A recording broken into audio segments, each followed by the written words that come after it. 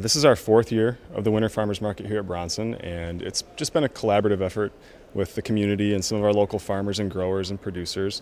And it was an initiative that we first undertook to help give our community and the employees of this hospital more ready access to healthy, nutritious, locally grown produce year-round. We have the Bank Street Farmers Market, the Kalamazoo Farmers Market, which is thriving and wonderful during the summer months and late spring and early fall. But we and several of our partners in the community noticed that there was a lack in the winter, and we are, the second most diverse growing area in the country, and those products are available and they exist, and we wanted to give our farmers an outlet and our community members and our hospital employees access to them during the winter. I think the trend is very noticeable. I think in our community anyway, we were probably the first ones to undertake something like this, and in the last 4 years we've seen 3 or 4 other winter markets crop up just in our community, in our immediate surrounding area. So yeah, it is a growing trend, and I think it is noticeable. We try to keep a pretty diverse product mix available at the winter market. We have some local baked goods,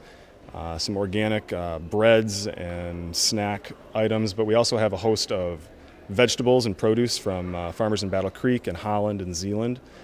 We have antibiotic and hormone-free meats, Otto's chicken, Young Earth Farms beef and pork products. So it's a pretty broad spectrum of product offerings, especially in the off-season. Our market operates every other Friday. It's from 10:30 in the morning until 2 in the afternoon.